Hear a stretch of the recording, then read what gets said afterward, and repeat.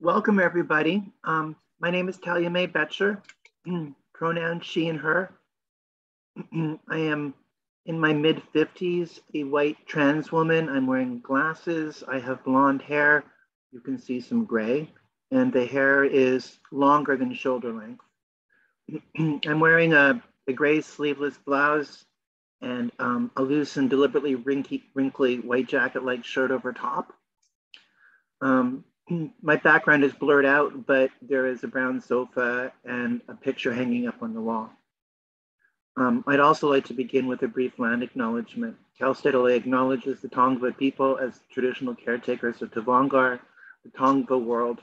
We pay our respects to the ancestors, elders, and our relatives, relations, past, present, and emerging. I'd like to begin by thanking Dr. Shelley Tremain for inviting me. I really feel that it's an honor and a pleasure to be chairing this session in particular, not only because I admire Dr. Tremain's work very much, but I do feel that there are some resonances in our work and some of the issues that we are struggling with. Just a little bit about me. My work is mainly in trans philosophy, although when I started doing this, there was no such thing as trans philosophy. It's only recently that this has sort of appeared on the map. And some of you may know that it has sort of led to public controversies about what trans philosophy is, what it is to theorize trans people. And so this is something that has become particularly important to me. I will just throw it out there that I see trans philosophy as a resistant philosophizing in response to trans oppression. And I think there are various sorts of what I like to call ground-bound philosophy. I want to read this. Rather than closing its eyes to it, ground-bound philosophy attends to the political work various philosophies perform, expressly incorporating that work as a topic of analysis. For the ground-bound philosophy self-consciously engages in its own political work, often in coalition with other philosophies, in the service of resistance. And I had a chance to review Dr. Tremain's, not the full talk, but a little intro to it. And her talk, Disaster, Ableism, Academic Freedom, and the Mystique of Bioethics, seems to be operating precisely in this mode. So with that in mind, I would like to introduce Dr. Shelley Tremain. She holds a PhD in philosophy from York University, Canada. She's taught in Canada, the US, and Australia, and publishes on a range of topics, including feminist philosophy of disability, Michel Foucault, ableism in philosophy, social metaphysics and epistemology, and biopolitics and bioethics. From April 2015, Dr. Tremain has coordinated, edited, and produced Dialogues on Disability, the groundbreaking and critically acclaimed series of interviews that she is conducting with disabled philosophers, and posts to biopolitical philosophy on the third Wednesday of each month. Dr. Tremain is the author of Foucault and Feminist Philosophy of Disability. The manuscript was awarded the 2016 Tobin Siebers Prize for Disability Studies in the Humanities. She is the editor of 2 editions of Foucault and the Government of Disability, and the editor of the Bloomsbury Guide to Philosophy of Disability that's forthcoming. Dr. Shelley Tremain was also the 2016 recipient of the Tanisto Award for Disability Study and Culture in Canada, the Ed Roberts Postdoctoral Fellow at UC Berkeley and the World Institute on Disability in Oakland, California, and a principal investigator for Canada's National Policy Research Institute to promote the human rights of disabled people.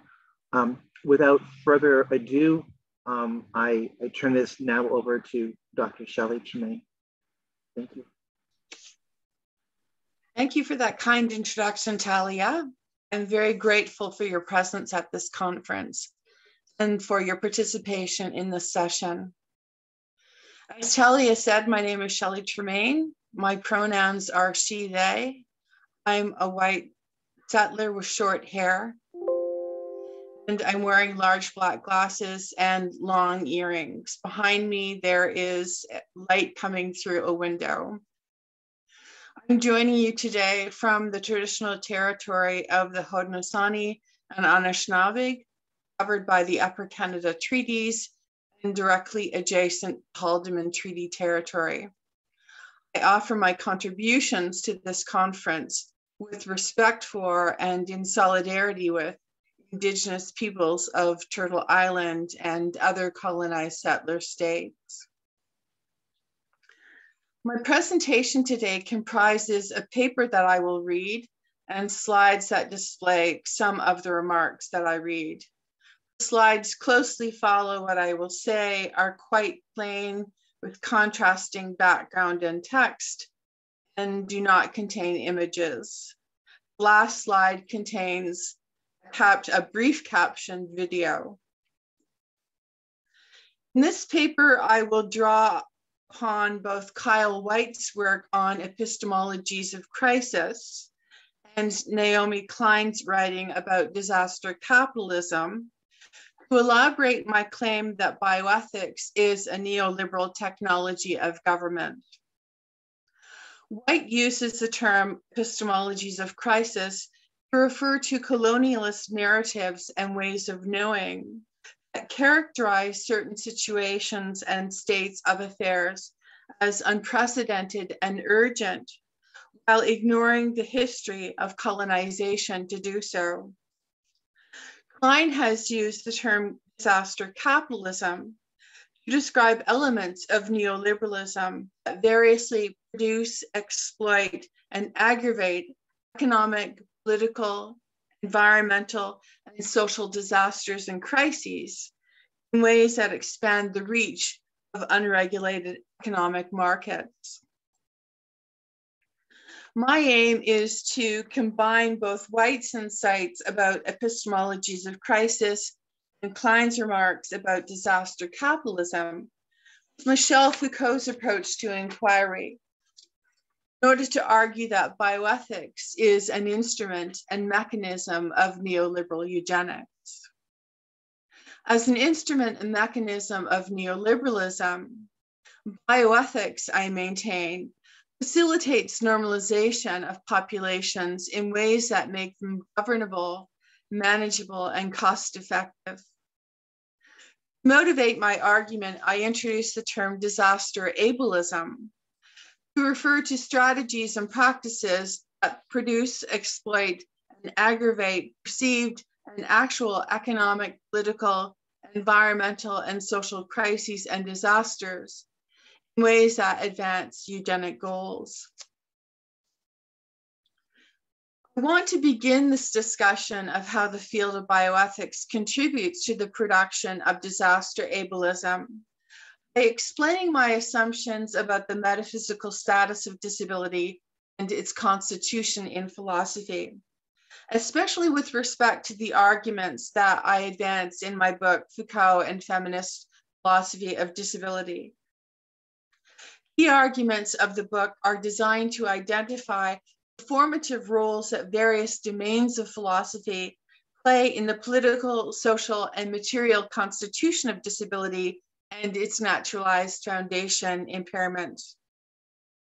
The central thesis of the book is this: the conception of disability that currently predominates in philosophy, according to which disability is a naturally disadvantageous human attribute, personal characteristic, or property of subjects, is inextricably entwined with the exclusion of disabled people from professional philosophy and the marginalization of critical philosophical work on disability from the discipline. Against the idea that disability is a natural human attribute, personal characteristic, or individuated property of certain people, I have argued that disability should be understood as an apparatus of power in Foucault's sense. That is, should be understood as an ensemble of discourses, institutions, scientific statements, laws, administrative measures, and so on, directed at a perceived social requirement deemed urgent in a given historical moment. The apparatus of disability is, in other words, a historically specific and dispersed system of force relations that produces and configures practices towards certain strategic political ends, including the performative production of impairment as the prediscursive foundation of recognizably social disability. I maintain that in this historical moment, the urgent requirement to which the apparatus of disability responds is biopolitical normalization of populations and individual subjects. Claims according to which disability is a personal characteristic or property of individuals naturalize a culturally and historically specific phenomenon, rendering disability an ahistorical and universal fact of the matter, rather than a contingent artifact of force relations. Alternatively, my argument that disability is an apparatus of power can address how certain states of affairs with respect to disability, states of affairs that bioethicists cast as personal misfortunes, rely upon performative claims about complexity, originality, and urgency that typify what White describes as colonial presentism of epistemologies of crisis. In the 5th chapter of my book, chapter entitled Bioethics as the Technology of Government, I assert that bioethics has emerged as an institutionalized mechanism for resolution of the problem that disability poses for biopower and the neoliberal management of societies. I argue furthermore that the eugenic impetus of bioethics, an impetus according to which the appropriate responses to disability are prevention, correction, and elimination, contributes considerably to the hostile environment that disabled people confront in philosophy, reproducing our exclusion from the profession while reinforcing the marginalization of critical philosophical work on disability from the discipline. Bioethicists, many of whom are extremely protective of their lucrative subfield and its interests, have created a veritable mystique around the bioethics project. For example, most bioethicists continue to depict infamous medical and scientific abuses as disturbing relics of days gone by, that is, as disruptions in the history of an otherwise noble endeavor that strives to ensure that methodologies and practices in biomedicine and biomedical science uphold the highest ethical standards. Given the critiques of bioethics that feminist bioethicists and so-called disability bioethicists articulate implicitly and at times explicitly, authorize the bioethics agenda by assuming the self-understandings and self-image that the subfield of bioethics represents. Hence, the direction and scope of these critiques are, for the most part, limited to arguments against a particular biomedical practice or the position of a particular bioethicist, leaving the historical conditions of possibility for the overall enterprise of bioethics unexamined, unchallenged, and effectively intact. My antipathy with the subfield of bioethics constitutes a distinct departure from these other critiques of it. For my argument is that the subfield of bioethics, including feminist bioethics and disability bioethics, is a neoliberal technology of biopower whose increasing institutionalization and legitimation in the university, in the discipline of philosophy, and in public policy conceal the integral role that this field of inquiry plays in biopolitical strategies of normalization and the government of populations and individuals. In short, the field of bioethics is and has always been biopolitical, a premier arena for the adjudication of biopower's capacity to make, live, and let die, as Foucault put it. Indeed, as a technology of racism against the abnormal, to use Foucault's insight, bioethics is a modern form of race science. Let me underscore that most philosophers regard bioethics as the appropriate domain in philosophy for considerations about disability, as the continuing lack of job opportunities in philosophy of disability and the simultaneous proliferation of jobs in bioethics cognate fields indicate. In so-called Canada, for example, philosophers and bioethicists have played a fundamental role in the creation of a culture of eugenics within the discipline of philosophy itself and in the Canadian milieu at large, with influencing development and promulgation of the ableist legislation that I will discuss momentarily, and ensuring that disabled specialists in philosophy of disability not enter the ranks of professional philosophy in Canada. Indeed, a growing number of bioethicists, both in Canada and abroad, dedicate considerable effort to the task of reconfiguring bioethics in ways that safeguard their own disciplinary, professional, and institutional jurisdiction over philosophical claims about disability.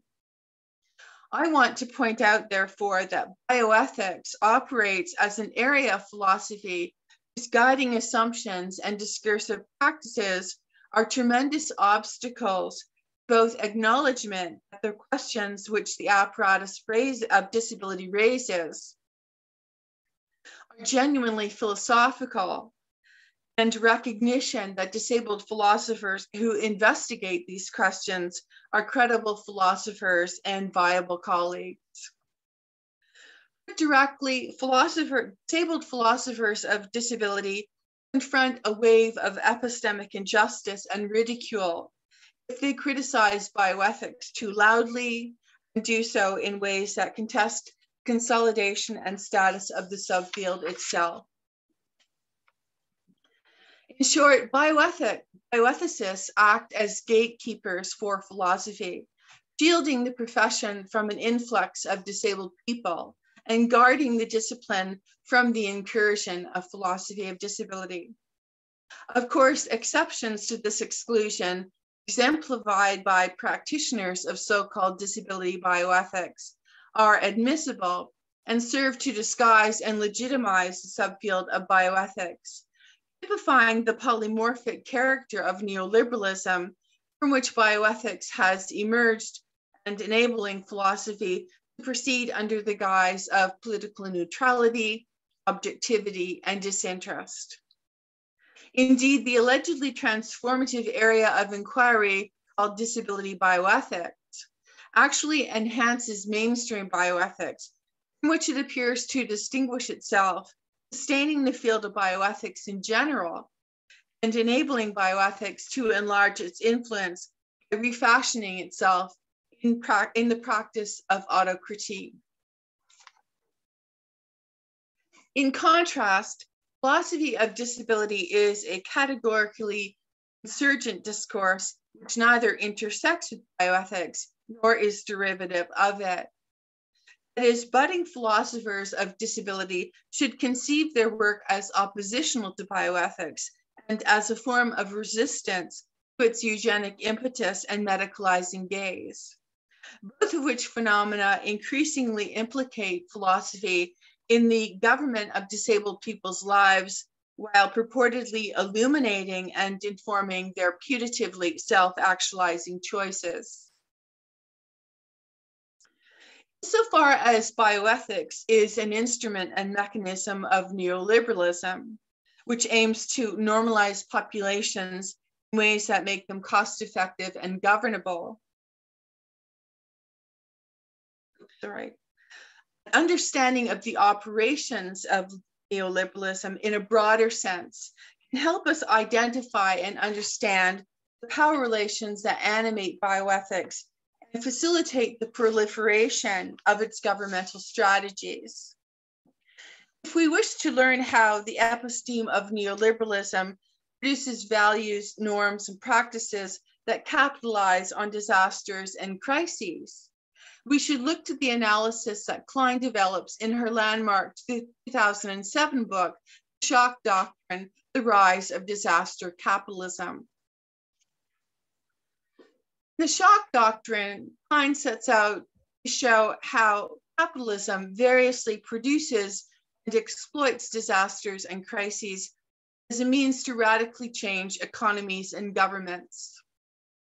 For Klein, the wizard of this social movement was Chicago-style economist Milton Friedman.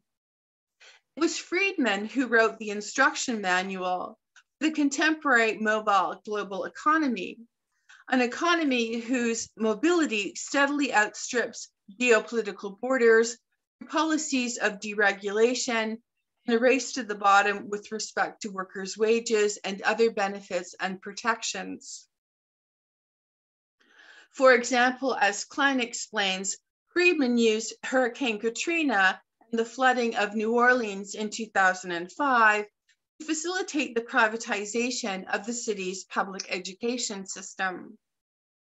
3 months after the levees broke, Friedman published an op-ed in the Wall Street Journal that hailed the disaster as an occasion to usher in public policy that would further the interests of free market capitalism.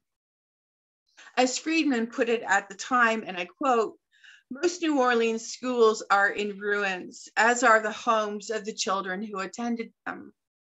Children are now scattered all over the country. This is a tragedy. It is also an opportunity to radically reform the educational system," unquote. Friedman's radical idea was that the American government should distribute vouchers to families that they could in turn spend at state-subsidized private institutions, charter schools as they are called, many of which are run for profit. Friedman emphasized that this elemental change in the way that education in the United States is financed should be regarded as a quote-unquote permanent reform rather than a temporary measure. For Friedman, Klein explains, the idea that the state would run the school system reeked of socialism. In Friedman's right libertarian view, the sole functions of the state were, in his words, and I quote, "to protect our freedom both from the enemies outside our gates and from our fellow citizens, to preserve law and order, to enforce contracts, to foster competitive markets," end quote.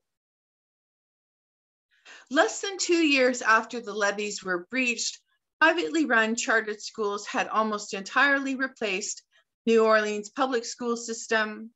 Contract with the New Orleans Teachers Union had been effectively shredded, and the union's 4,700 members had been fired. For Klein, this dismantling of the New Orleans public school system post-Katrina exemplifies disaster capitalism, which she defines as, and I quote, "orchestrated raids on the public sphere in the wake of catastrophic events, combined with the treatment of disasters as exciting market opportunities," end quote. In this regard, Klein points to Friedman's influential essay in which he articulated the core tenet of disaster capitalism thus, and I quote, "Only a crisis, actual or perceived, produces real change. When that crisis occurs, the actions that are taken depend on the ideas that are lying around. That, I believe, is our basic function, to develop alternatives to existing policies, keep them alive and available until the politically impossible becomes politically inevitable." This shock doctrine, as Klein refers to it, has been instrumental to the expansion of free market capitalism globally and the neoliberal shakedown of elected socialist governments throughout Central and South America, union busting in the United States, betrayal of solidarity in Poland, ideological pillaging of the African National Congress in South Africa, and installation the world over of autocracies and other fascist regimes sympathetic to unfettered capitalism. It is especially pertinent to the argument of my paper that Klein evocatively shows how disaster capitalism exploits disasters and crises to mold social values, norms, expectations, and explanations in ways that promote neoliberal social and political agendas amongst academics, media, NGOs, and populations at large, as well as the way it exploits these events in order to profoundly change governments and economies themselves. I contend that all levels of government in so-called Canada, as well as various academics, journalists, think tanks, corporations, and foundations, have seized upon the COVID-19 pandemic as an opportune occasion to engage in what I call disaster ableism. That is, have exploited the pandemic and the circumstances that surround it to cultivate and advance norms, values, and beliefs that promote ableist and eugenic agendas and goals.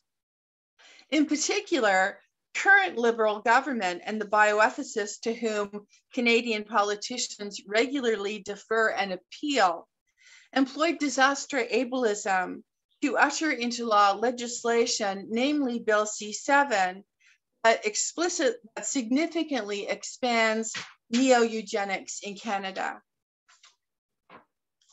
During a global pandemic, that is, when the residents of Canada were losing their loved ones, their dwellings, and their incomes due to COVID-19, were living in situations of fear, misinformation, and confusion, and were increasingly distracted and isolated, the Canadian federal government bypassed adequate public consultation, usurped international treaties, ignored the objections of Indigenous community leaders, manipulated parliamentary procedure, and made a mockery of disabled experts invited to participate in its legislative proceedings on Bill C-7 in order to ensure passage of legislation that would make sweeping changes to existing Canadian laws on medically assisted suicide.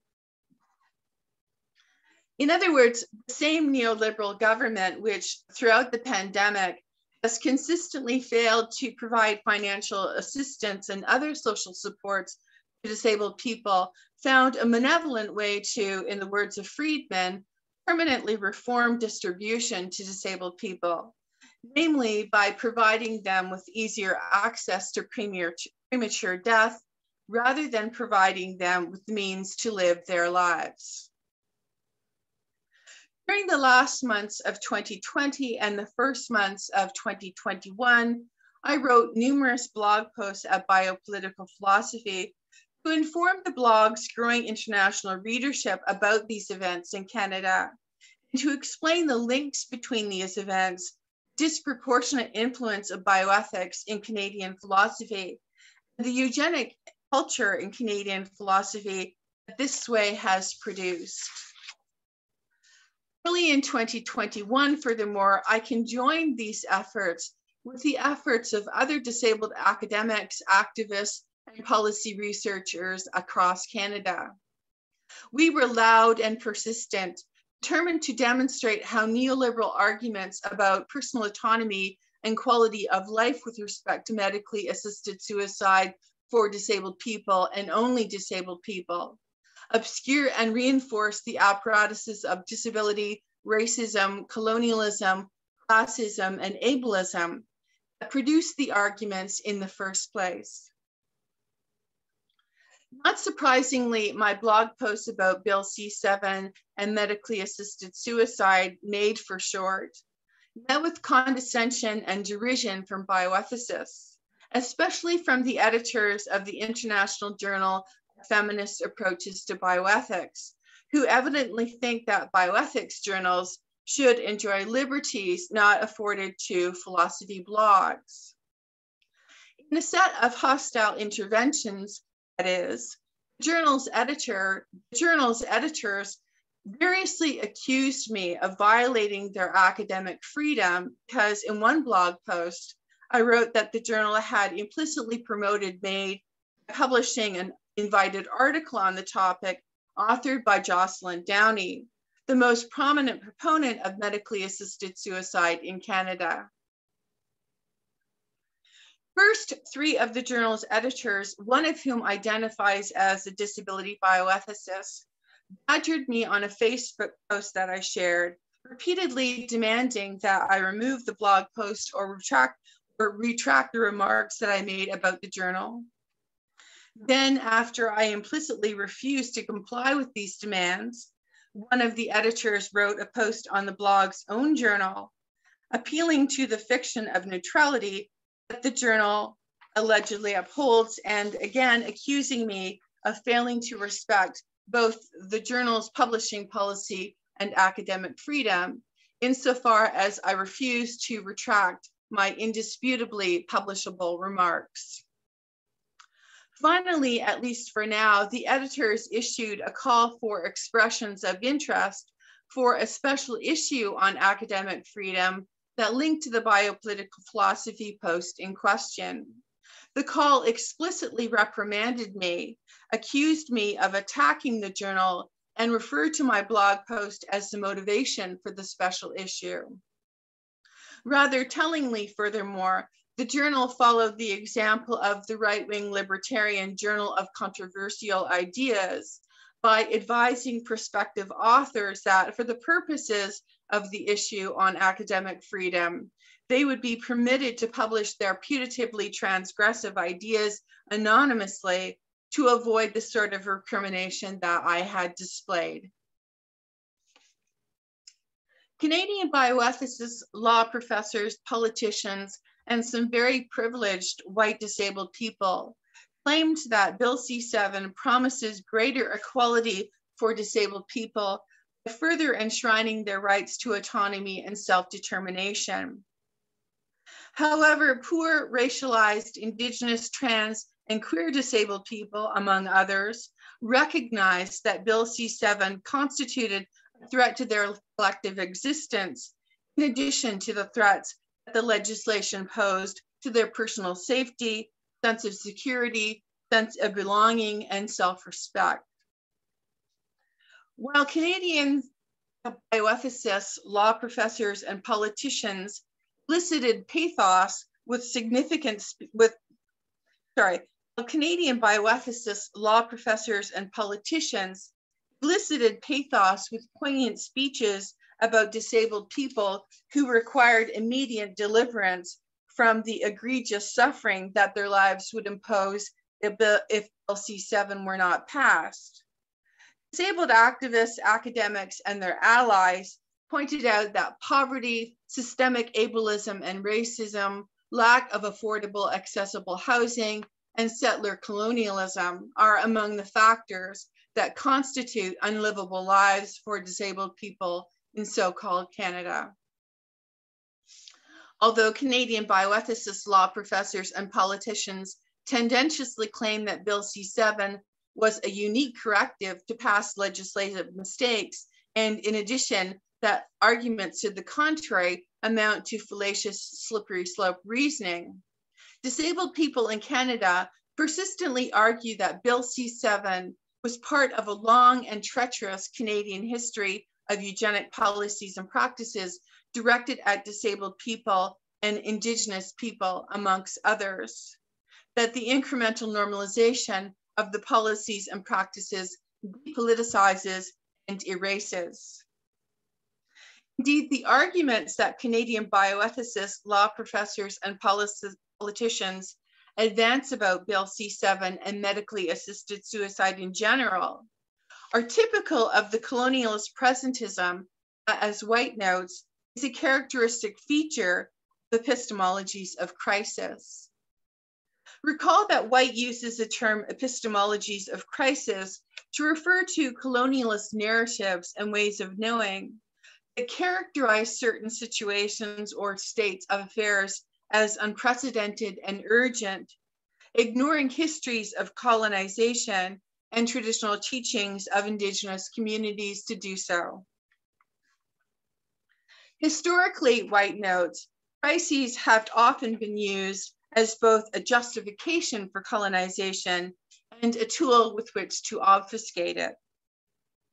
As White explains, Sometimes perpetrators of colonialism imagine that their wrongful practices and actions are defensible because the practices and actions are responses to a given crisis, whether perceived or actual. That is, the perpetrators assume that suspension of certain concerns about justice and morality is justified in response to a crisis.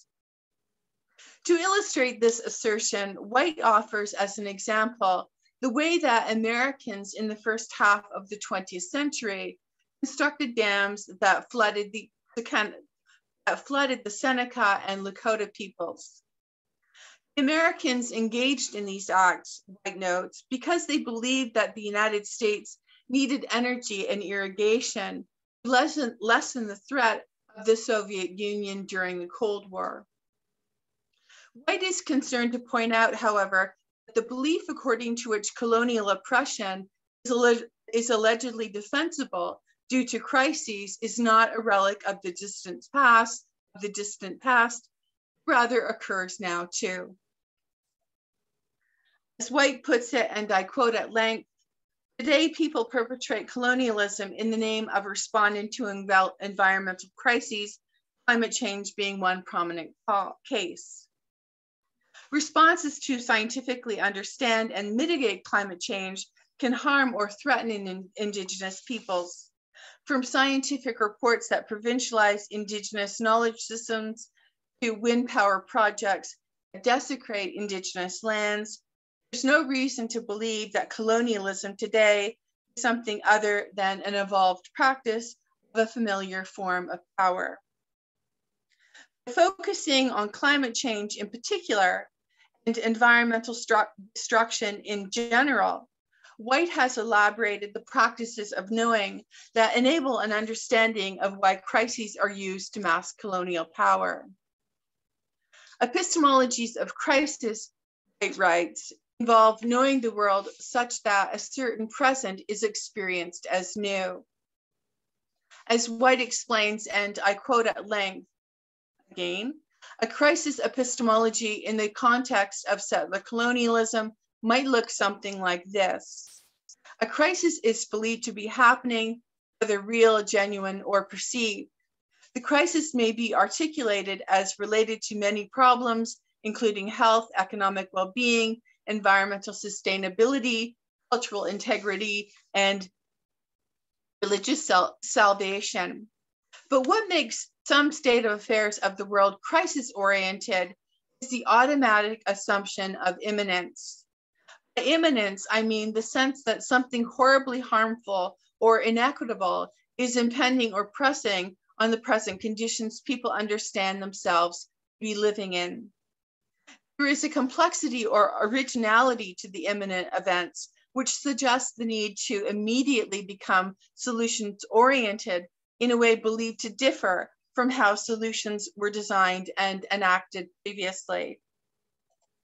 In other words, crisis epistemologies are presentist in their narrative orientation.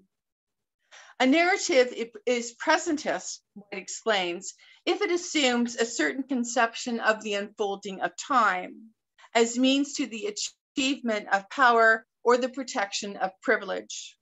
In particular, presentist orientations favor experiences of time that presume unprecedentedness and urgency. It is, presentism is an exercise of colonial power that faces the historical realities and conditions of this colonial power. As White notes, Indigenous studies scholars have given considerable attention to the temporal assumptions on which settler colonial power relies, critically exposing the liberal assumptions about the primacy of individual autonomy and the settler state that are embedded in national origin stories. In this regard, White refers to Audra Simpson, who, noting that the settler colonial present is one of purported newness, writes that the settler colonial present is, and I quote, revealed as the fiction of the presumed neutrality of time itself, demonstrating the dominance of the present by some over others, the unequal power to define what matters, who matters, what paths are alive, and when they die, end quote. In this way, White points out, one becomes so preoccupied with the present crisis as new that one questions neither one's own perspective nor the social origins from which the perspective may derive. In short, the sense of imminence that accompanies presentism leads people to obscure or minimize how their actions relate to the persistence of colonialism, capitalism, ableism, racism, and other forms of power. Drawing on White's insights, my argument is that the events, justifications, and rationale surrounding creation and passage of Bill C-7 have been framed within a presentist narrative. That is, by framing Bill C-7 as a unique and urgent new procedural corrective, Canadian bioethicists, law professors, journalists, and politicians have again reconfigured and obfuscated the incremental normalization of eugenic practices in precisely the way that White describes, according to the presentist orientation of an epistemology of crisis. In the context of Bill C-7 and of MAID in general, furthermore, this presentist orientation positions the notions of personal autonomy and quality of life as existing outside of any temporal location, as timeless and universal, and in doing so, conceals the historically contingent and culturally specific character of these politically motivated ideals, as well as the way that these constructs emerged from and reproduce the liberal settler state itself. Indeed, both the incremental normalization of eugenic bioethical practices and the apparatus of disability from which the strategies of this mechanism derive have their origins in colonialism and the liberal settler state. There are many whites who are trying to solve the problem, but you never see them going under the label of liberals. That white person that you see calling himself a liberal is the most dangerous thing in the entire Western Hemisphere. He's the most deceitful. He's like a fox, and a fox is always more dangerous in the forest than the wolf. You can see the wolf coming. You know what he's up to, but the fox will fool you. He comes at you with his mouth shaped in such a way that even though you see his teeth, you think he's smiling and you take him for a friend.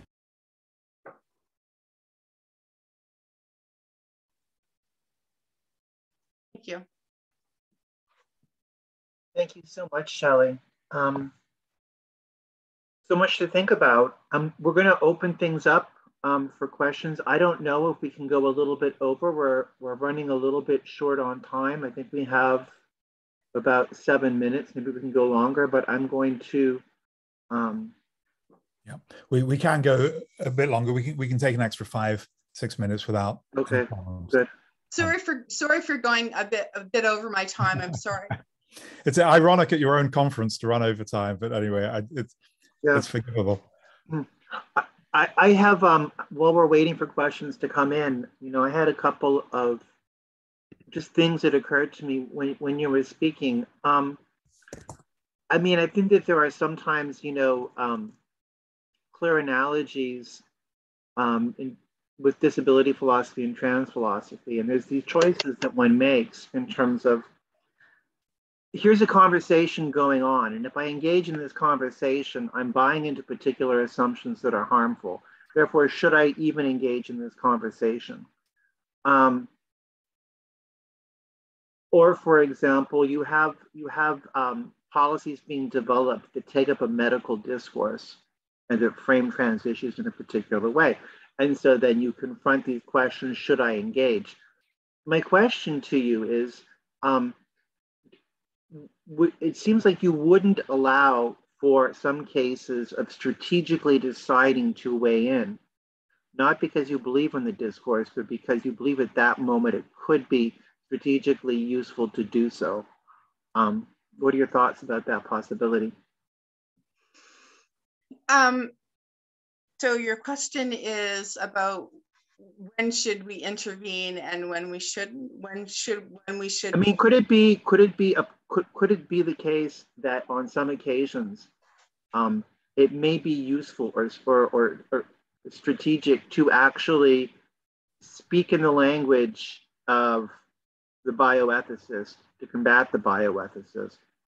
Or because sometimes I find that it is useful to speak in different languages to try to accomplish different things, as long as you don't believe the hype, right? And as long as you make conscious choices about, like, you worry about, like, supporting and edifying bioethics, but you might think that this particular intervention needs to be made in that language.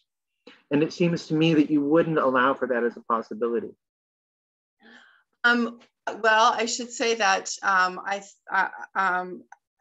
thinking of how I want to address this. First of all, I think that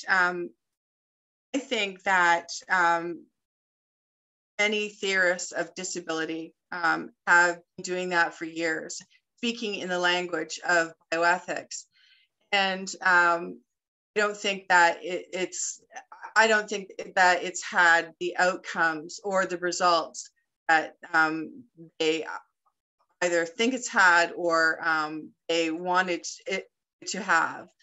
And so I think that there comes a point when I think that there came a point when I felt that I realized that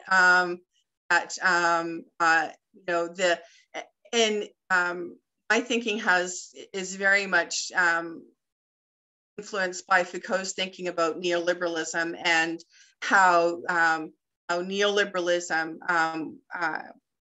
I guess you could say, co-ops or refashions itself to incorporate critique and refigures itself. And that's what I think that talking in the language of bioethics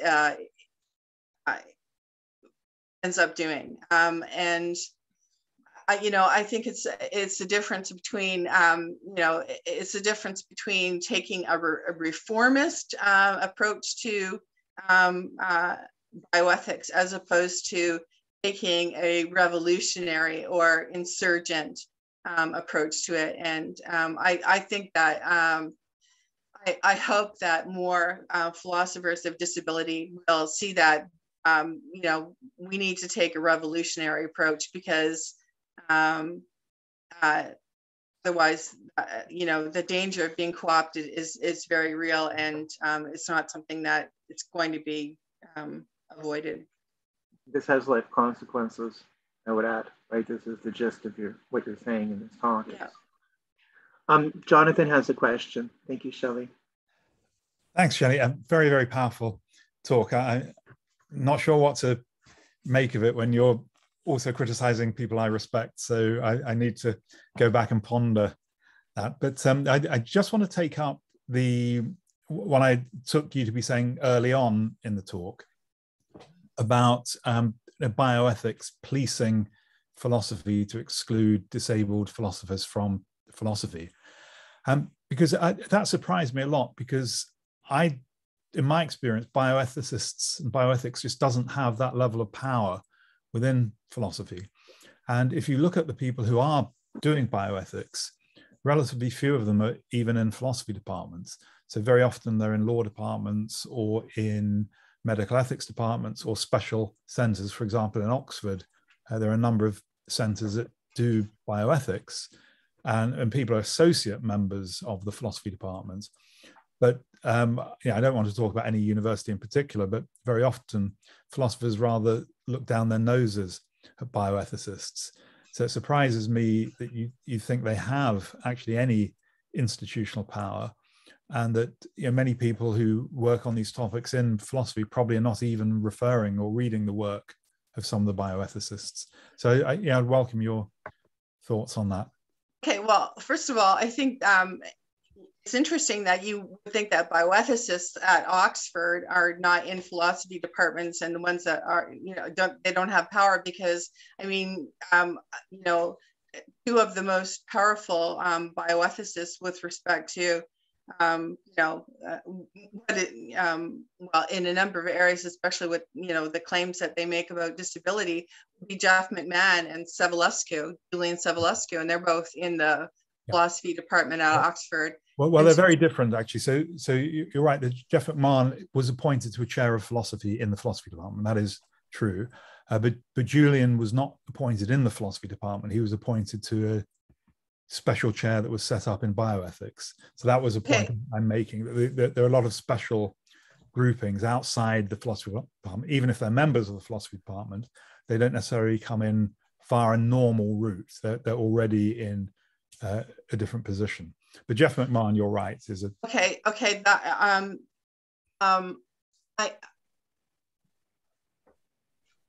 I think that if you look at other departments or other countries, and it's important that I remind everyone that much of my papers is addressing the position of bioethics in Canada, and certainly in Canada.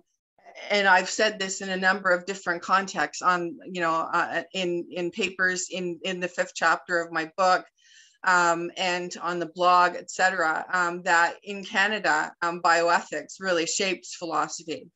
It has shaped philosophy in terms of who gets the jobs, what kind of jobs they get, and what kind of philosophy gets done in Canada. That's pretty unquestionable, I think. But I do think that,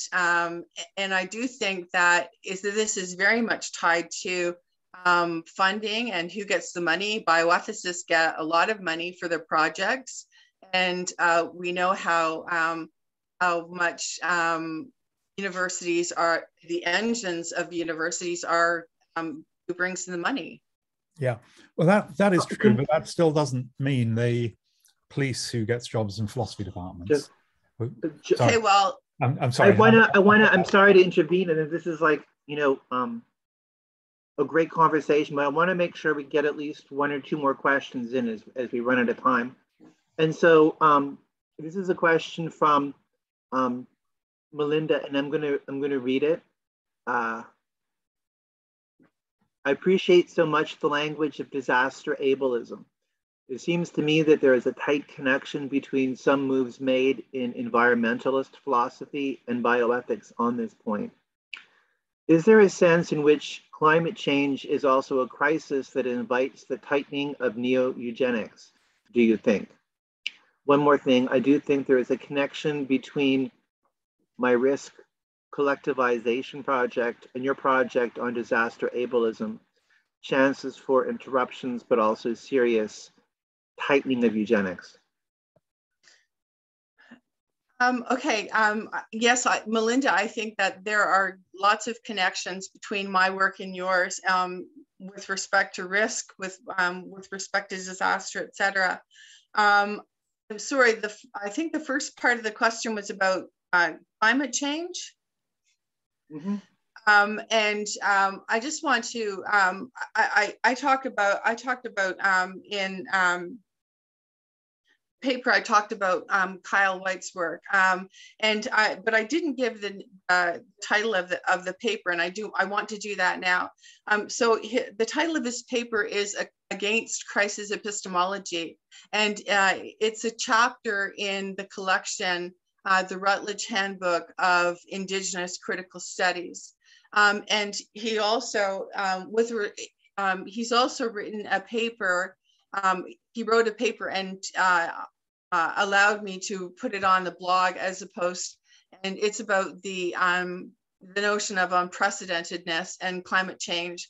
And he, wants to point out that, what seems like unprecedentedness to non-Indigenous populations may not be seen the same or perceived the same way by Indigenous populations who, may see that for the last 100 or 200 years, they've been living in a dystopian future. So it's not that future is unprecedented, because for them, they've already been living in dystopia. But I do think that that disaster ableism and climate change. I think there's a lot of work to be done in that area. Thank you. Thank you so much, Shelley. I don't believe there are any more questions, but I know we're all grateful for this rich and provocative conversation that I expect to go on further.